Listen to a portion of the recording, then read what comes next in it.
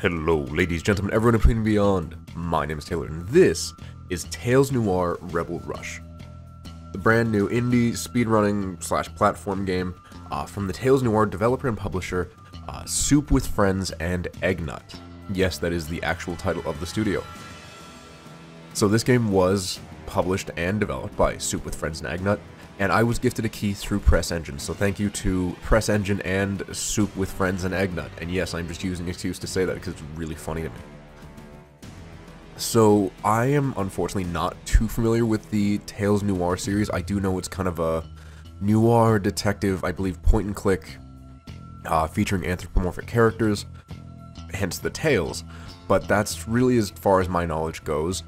And I believe this game is meant to be a spin-off using those characters in a different capacity. Now, I could be fully wrong in saying this, again, pretty uninformed opinion here, but the game looked fun and I asked for a key and they said yes. So again, thank you to the publisher and thank you to Press Engine for that. I will not let that affect my opinion of the game, and I'm sure, based on what you've seen, it looks really fun, and it really is. Now, I am not a big speedrunning gamer, I am not a big platforming gamer, and I am definitely not a big car/racing guy. But, I don't know, something about this game kind of stood out to me. It's the fact that I'm not racing against anyone, else. I'm just racing against myself, trying to get better times, and just to find those little shortcuts. And the fact that this feels like baby's first speedrun game. This isn't some complex game where you have to make pixel-perfect movements and, decisions on the heat of the moment to make sure you get the best time ever. They have predetermined routes or little things that will help you move faster that you'll find as you're going through the level, especially if you repeat it a couple times. And the mechanics are just simple, yet fun.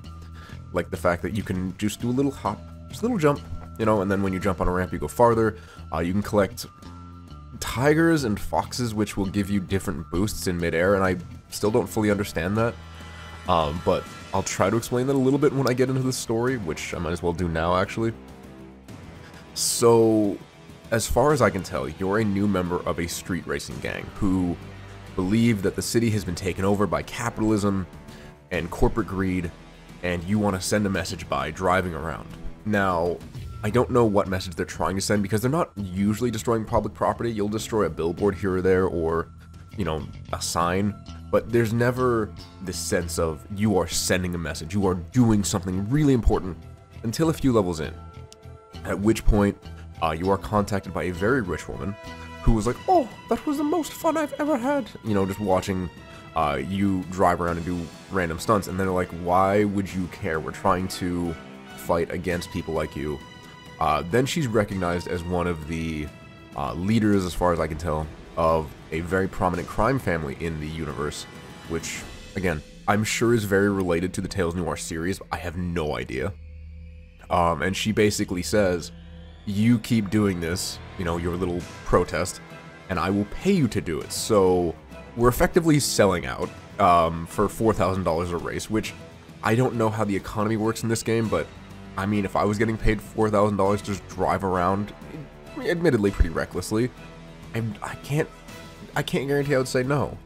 It does feel kind of, how do I put this? It goes against what they stood up for, right? If they're trying to fight against capitalism, and yet here they are, literally selling out to be entertainment for a rich crime family. And she does claim that the places that she's having us drive through are going to have an impact on the government, or like the man, but I can't really tell what that impact would be. So it's just an interesting framing narrative to just say, hey, drive fast, pull off some stunts, have fun.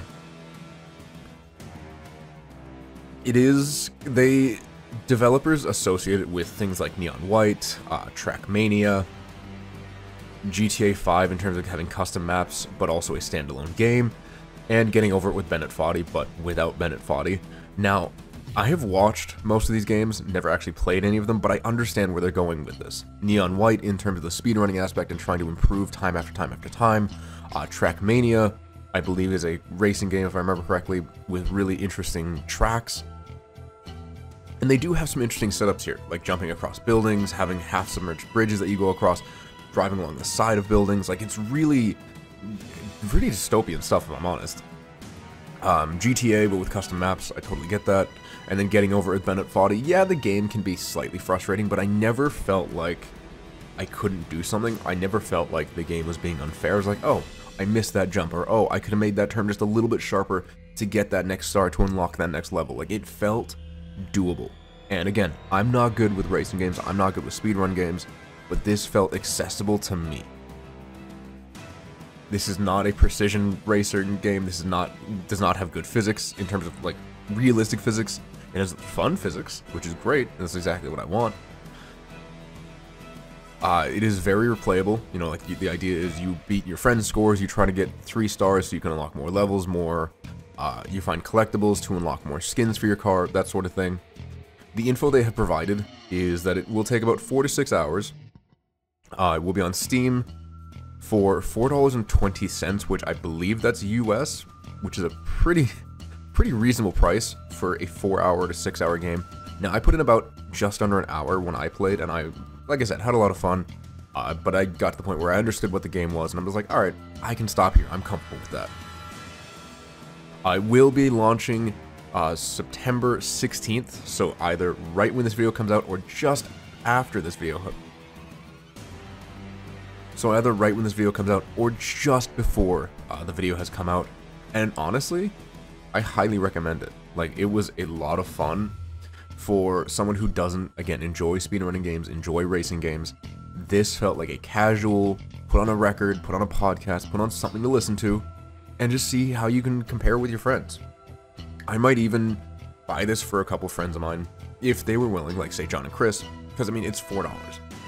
And then say, let's just, you know, have a night where we play and we can see who gets the best scores, what kind of tracks they find. Like, if you have, well, first of all, if you have friends, second of all, if you have friends who are into racing games, who are into driving games, or even platformers, this strikes me as a, hey, let's all hop on Discord, let's all get this game for $4, and let's see who can get the best score. Like, let's see who among us can kind of come up with the best ideas, or you craft ideas together to create the most optimum routes to try to get on those leaderboards. It strikes me as a very open-ended, accessible community activity almost, in a weird way. But it's a lot of fun. So again, I highly recommend it. I will leave the Steam link in the description down below, provided the game is out. And let me know your thoughts. Do you enjoy speedrunning games? Do you enjoy platformers? How does this game look to you? Because it's very simple, and I still really appreciate that. And again, as someone who is not familiar with the Tales series, you don't need to know anything about it. You can just jump right in, and you'll be perfectly fine. With all that being said, thank you, ladies, gentlemen, everyone in between and beyond for being here. Really appreciate you. We'll see you in the next one. Bye-bye!